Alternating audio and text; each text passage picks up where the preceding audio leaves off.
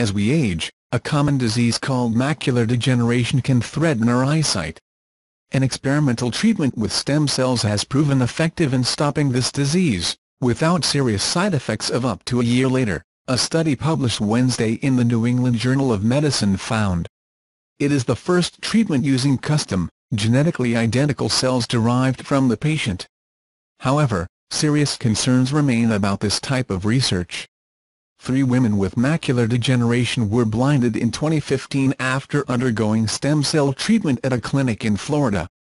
Patients experienced a variety of complications and are now blind, according to an article published Thursday in the New England Journal of Medicine. The macula is the point in the center of the retina of the eye. When that tissue begins to thin and decompose, this is known as macular degeneration, a blurring of acute central vision necessary for driving, reading and other close-up work. Most people develop this disease as they get older. For the latest study, researchers led by Dr. Michiko Med of the Laboratory for Retinal Regeneration at the RIKEN Developmental Biology Center in Japan tested an experimental treatment of stem cells in a 77-year-old woman diagnosed with wet, or neovascular age-related macular degeneration.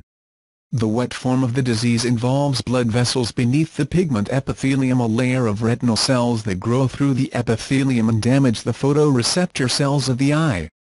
In Japan, age-related wet macular degeneration is the most common form, but in Caucasian populations, only 10% of people with age-related macular degeneration get that shape. The dry form involves the macula and without decomposing the growth of blood vessels where it is not supposed to be.